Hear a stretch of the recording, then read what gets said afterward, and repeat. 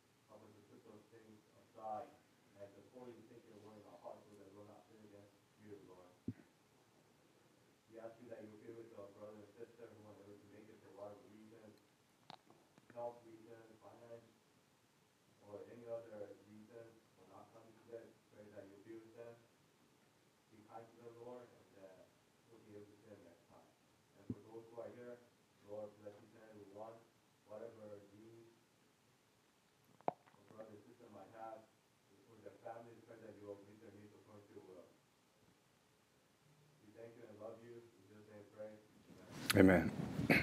Amen. So stop surrendering to sin. Sin is a problem that you and I would have to deal with for the rest of our lives and until we go to heaven. Someone compares sin to those addicted sins, right? Like alcoholism, like gambling. It's never over. Just because you're saved, number one thing is that if you want to have victory over sin, whoever you are, you first need to get saved by trusting Jesus Christ and Him alone as your Lord and Savior. Unsaved people, they'll try to have victory over sin through going through those anonymous meetings. They go alcoholics, or AA meetings, GA meetings, right? DA meetings, right? Do they have like a drugs anonymous, or those things are set up so that people could defeat that sin.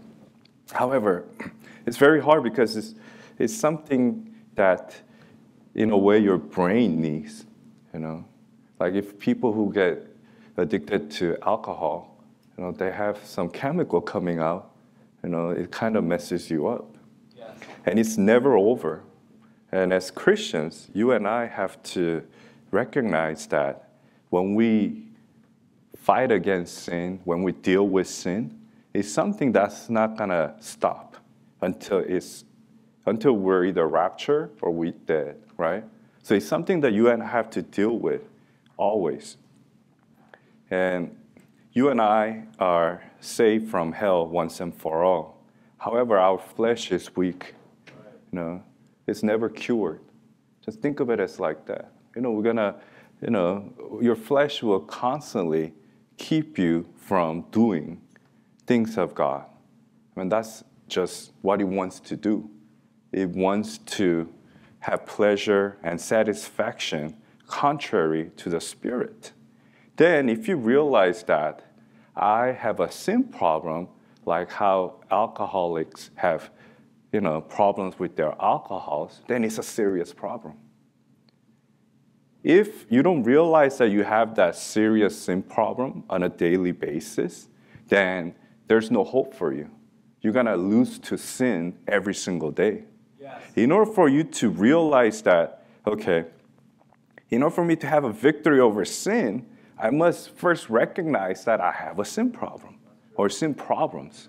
Sometimes people are so blinded by their justification, and because they're not as bad as someone next to them, they think they're okay. Well, you're not. We always say your person that you always would need to compare to is not your pastor, it's not your wife, it's not your children, it's not your coworker, it's not your boss, it's not Biden, it's not anybody else. You have to compare yourself to Lord Jesus Christ. And you will always fall short. Yes. And when you fall short, you know that you need help. Yes. A lot of times, these, psychiatry, psychologists, anonymous groups, they just copy what the Bible says, right? They just go, okay, realize that you're a sinner, right? You must get right. But they don't give you the final solution where you have to trust Christ for that solution. They just say, trust in yourself, and you have a support system, right? If you feel like you're going to drink again, call this number, right? If you feel like you're going to go to the slot machine again, call this number, right? If you feel like you're going to do drugs, call this number, right? However, that doesn't happen. That's why there's always relapse after relapse after relapse.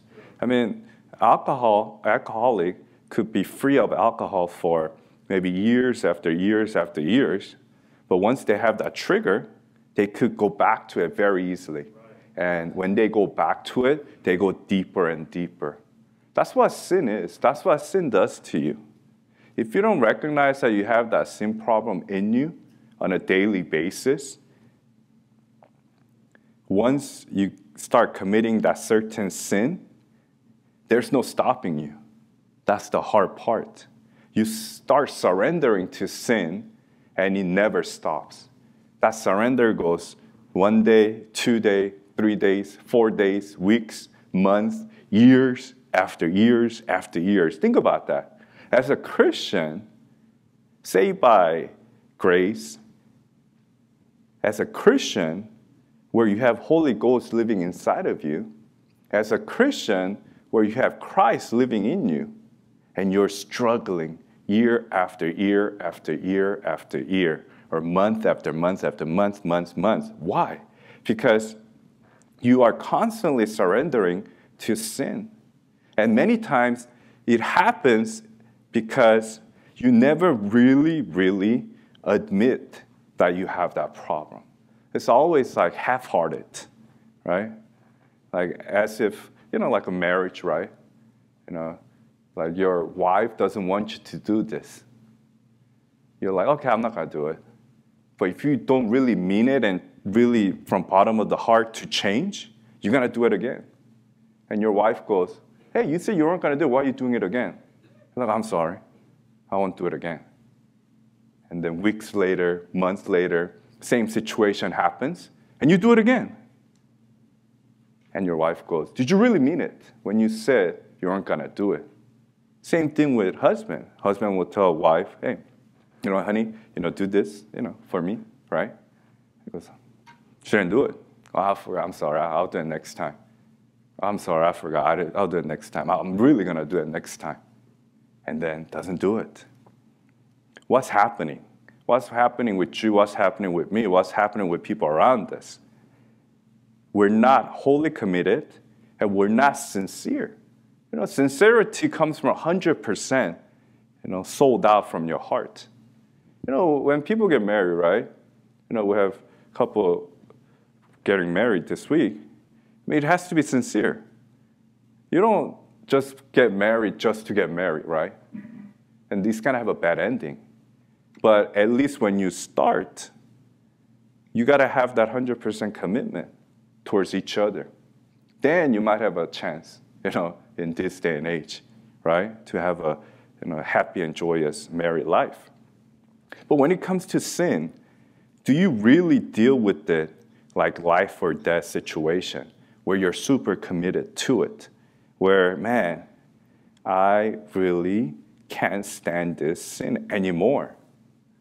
Or when it presents itself to you, are you like, man, you're constantly swaying. What should I do? What should I do? What should I do? Say if you're struggling with, alcohol. Best thing to do is what? Bible says abstain from all appearance of evil. Yeah, just stay away. Just stay away. That's the solution, right?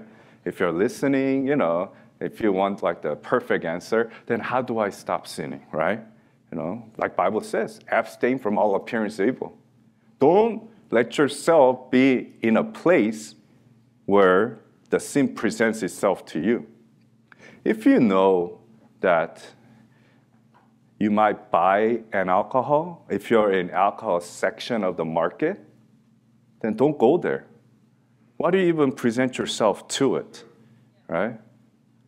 I mean, if you do drugs and you get enticed by it, you always fall to it, then don't go to this vending machines or marijuana places, right? Why would you even go there? Like, if you know that you're gonna fall and if you're weak to it, just don't do it at all. Don't go. However, is that what you do on a normal basis? Is that what you do on a regular basis? Is that something that you do all the time? Obviously not. I mean, people who have, sexual sins all the time, they can't avoid themselves from those temptations, those websites, right? Like you have your phone, which is really, really one of the worst things that could have happened to a human being, invention of cell phones, besides from talking. That's good. But, with all of these apps, everything that you can do on a phone, it's very bad. There's more bad than good. You see little kids, right? And, they have access to it. Unless you have like a parental guide, and they still find a way to get through those. And what do you think is going to happen to those kids once they start seeing all those, wicked photos, wicked videos as they grow up?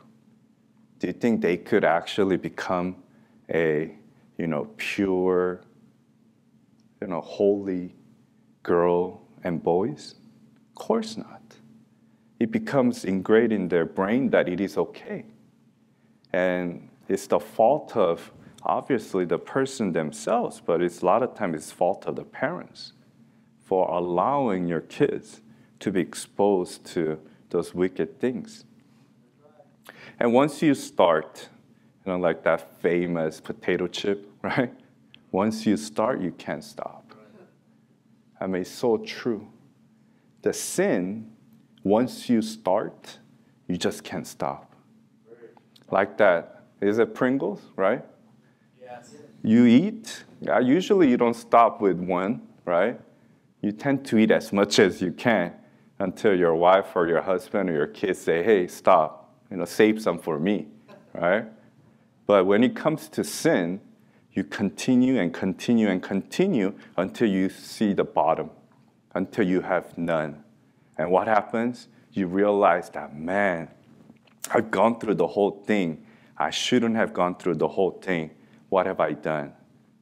And you have your self-pity where, man, it had to happen because, I was in a tough spot. I was going through, some hardships in my life. So I needed to find some source of joy. And that's where some Christians fall where they're like, okay, what gives me joy and happiness? Music. And they start turning on to, those wicked music like love songs, going to those radio stations, or they want to be pumped up. They listen to rock and roll. They listen to hip hop. But that's all contrary to the Spirit. That's not what's going to glorify God with those bad backbeats. Then when you realize that, and when you look at yourself, when you start, you can't stop. Whoever you are.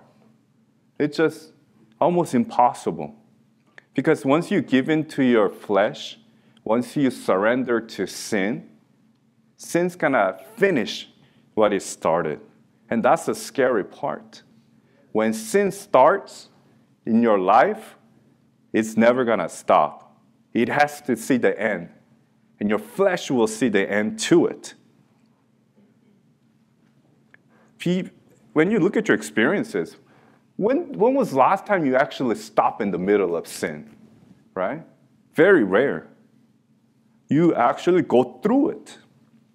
And then you come back, regret it, you repent sometimes, right?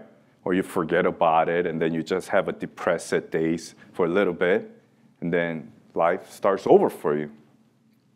But that is not a Christian life that you should live. Constantly surrendering to sin day after day after day after day, week after week, week after week, month after month. Bible clearly says, be ye holy, for I am holy in 1 Peter 1:16. That's God's command. God said you and I have to be holy, separated from sin. But why is it that you and I constantly surrender to sin? Why? Because you are not 100% committed to stopping yourself from surrendering to sin. If you told yourself, of course, you need help of the Lord, because you and I can do all things through Christ, which strengthens me. We have victory through Christ. Every time when that sin presents itself, where Bible says, God has given us way out, right? God will never give us something that we cannot handle, which means that you and I have no excuses, first of all, when it comes to sin. You can't say, Lord, man, that sin, you and I know I could never defeat. You and I know I could never endure. But Lord's like, what did I say in my Bible, right? Perfect word of God, King James Bible. Who will not suffer you to be tempted above that you are able. Right. So you and I have no excuse. We can't say to each other, you can't say to your husband, you can't say to your wife, you can't say to your children or your parents, honey, dad, mom, knowing me, I can defeat it, right? You have that loser attitude already. Like, I had to do it, because I'm weak to it. But it's your fault that you put yourself in that situation in the first place. As Christians, again, Bible just simply says, simple. Word of God is, a lot of times, it's just black and white. Abstain from all appearance of evil. Then stay away from it. If you're going to commit sin looking at your cell phones all day, then throw your cell phone away. Yes. Right? If you know for sure that if you're on your phone, I just heard, average American spends like 7 hours online, including probably work, right? So you're at work, you're online. Come home, you're online, right? On your cell phone, on your laptop, on your iPad. So it's amazing how much time you spend on the internet. And as you know, internet is not a place that you should spend 7 hours unless you're listening to 7 hours of Bible study and preaching, which none of you guys do. Maybe one or two, especially people who's listening. I know they spend a lot of time But you still have to have a balanced life, right? Don't listen to this 7 hours a day without doing your work, doing your family duties, doing other things that you're supposed to do. So you have to have a balanced life. And devil will sometimes lead you into that direction as well, where, since I'm talking about it, you think you're doing something for the Lord all the time, and you neglect all the things that you're supposed to do. Right. Taking care of the family as head of the household, love your husband and love your wife like you should, obey your parents like you should as children, right? And work hard at work, and wherever you go, be an exemplary Christian. But no, my goal in life is to just increase the knowledge of the Word of God. Good, but it's not good. Why? Because you're neglecting everything else. And that's how the devil will get you a lot of times. He'll make you fall and surrender to one certain things and neglecting everything else. That's not a good Christian life. Imagine if, Brother Richard, all he did, he's so fired up for the Lord with Brother Calvin together. Forget about work. Forget about, eating with the family.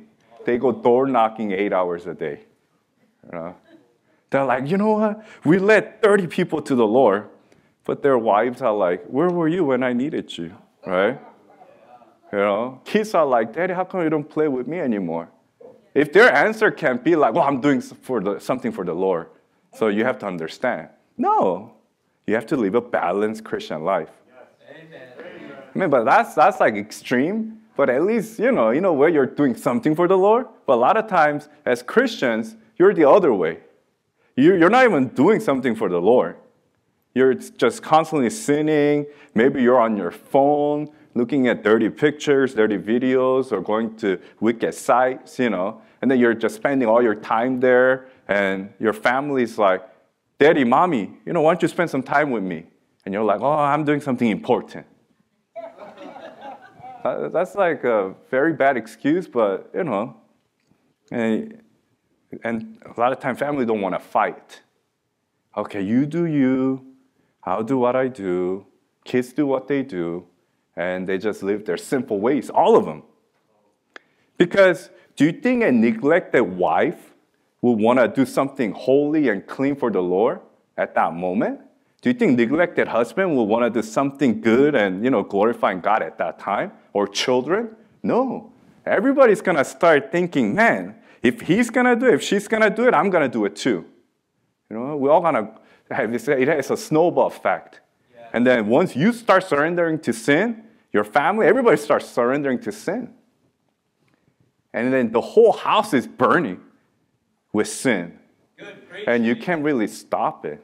Why does that happen again? It's because you do not take this seriously enough. Like sin should be life or death thing, battle every single day. People who defeat alcoholism, what do you think? Do you think they just overnight, like, okay, I'm not going to drink, I'm done? Ask former alcoholics if that was how it worked.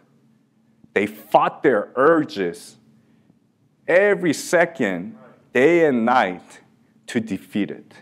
Yes. We're talking about unsaved people, but even saved people.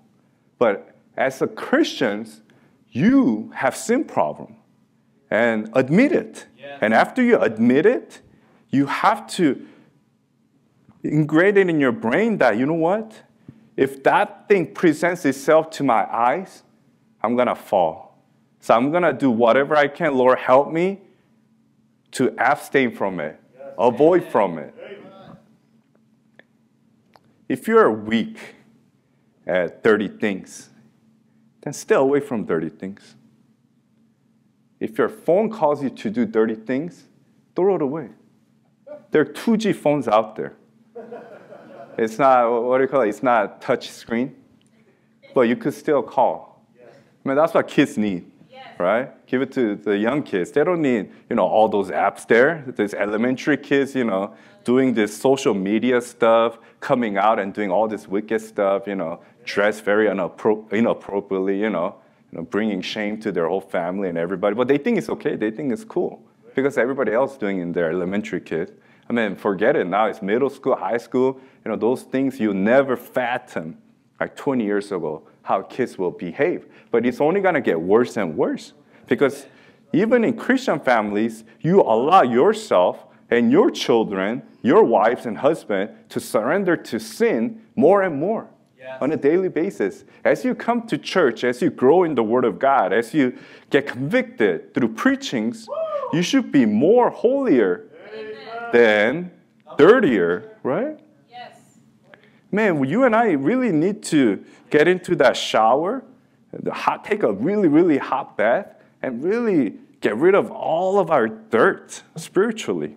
Once and for all, through the Word of God, through prayer, and making that whole commitment to the Lord, I'm sick and tired of, surrendering myself to these sins over and over. Especially if you're older people, it's been happening for years and years and years in your life. Because you're never cured until you go to heaven. That means that it's happening on a daily basis. And it's something that you have to make a daily decision every single day. And if you don't make daily decision every day when you wake up, you're going to fall. You're going to have many, many falling days. And then with falling days, what do you think is going to happen? Do you think you're going to get closer to the Lord? Or you're going to be farther away from the Lord? That's why the sole purpose of you and I is what? Bring glory to God. And in order to do that, the best way you and I know how is having a right relationship with Lord Jesus Christ. In order to have right relationship with Lord Jesus Christ, you got to stop surrendering to sin. When will you ever realize it? Isn't it about time? For some, you've been saved for years and years and tens of years. Isn't it about time you solve and you make commitment and you say, I'm going to stop surrendering to sin because it's done enough damage in my life. It's done enough damage in my family's life. It's done enough damage to my children, everybody else.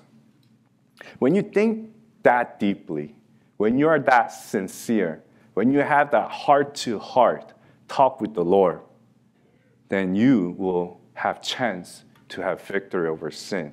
You will have chance to be that Christian who has a victorious Christian life. Because if you don't, what's going to happen? You'll never get out of this cycle. Yes.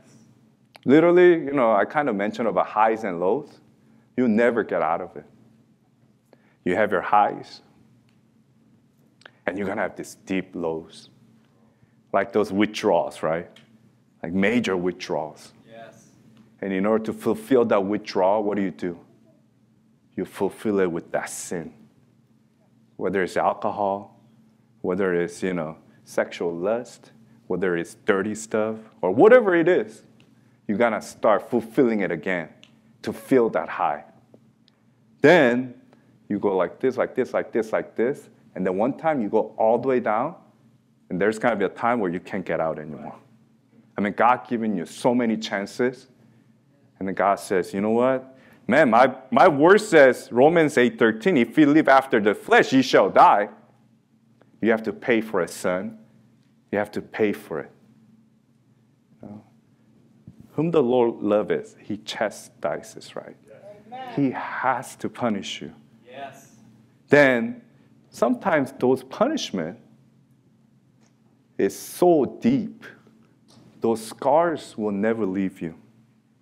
Imagine if you and I are walking around, and because of our sinfulness, sin problems, we have that X mark in our face.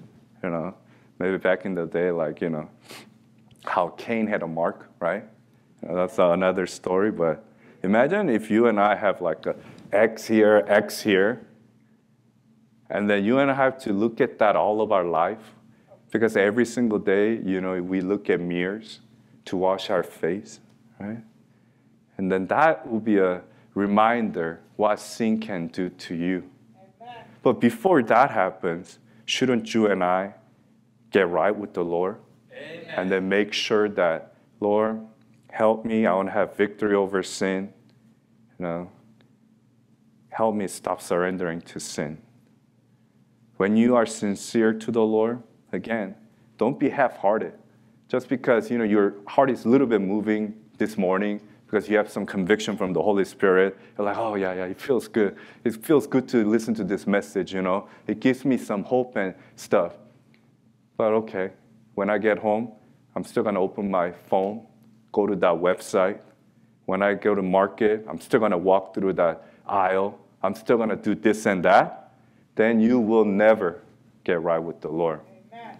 You got to hear it, put it in your heart, and make commitment to change and put that into action. Amen. Then you will definitely have chance to have victory over sin. And man, when you and I stop surrendering to sin, what do you think we'll be doing? We'll be surrendering to the Lord. Amen. And when you and I are surrendering to the Lord, how much fruitful and how much more joy you think we can have in our life. I'll end with this. You struggle with sin, and then you've been living in sin for, say, 6 straight days. But on the 7th day, you stopped. And you feel good. Something's not, you don't feel as bad. You're like, man, this is a good feeling, right? And it's not a feeling of high of, doing, say, drugs or low of not doing drugs. But this is actually a joy that God's giving you because you're living a holier life. Man, okay, this feels good. Man, maybe I could bring more glory to God. You know what? I'm thinking more spiritual stuff now. Man, I want that soul to get saved. I want that brother and sister to have a victory over sin. Yes. Man, I don't want them to burn in hell. Woo! And then you go with that one day, after 6 days of sinning, and then one day you get right.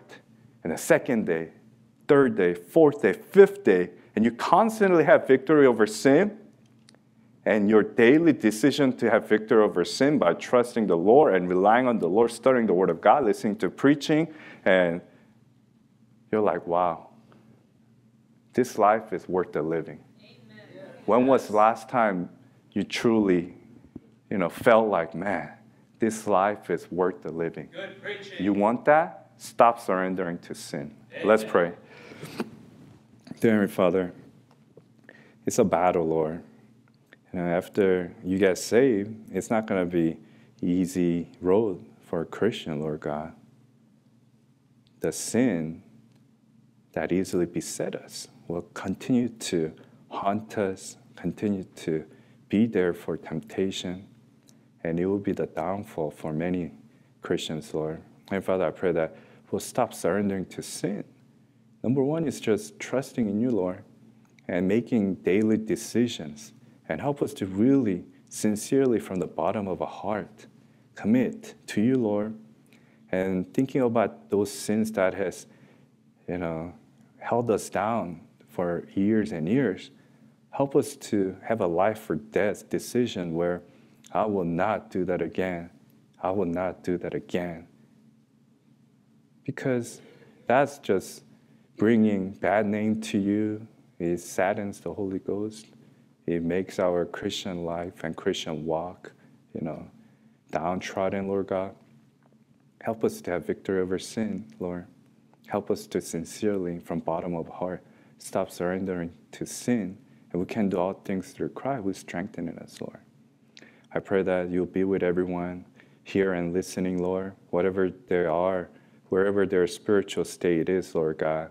I pray that all of us will realize and recognize that we're here on earth just for one thing, to bring glory to your name, Lord God. Help us to get more serious about dealing with sin and doing more for you, Lord.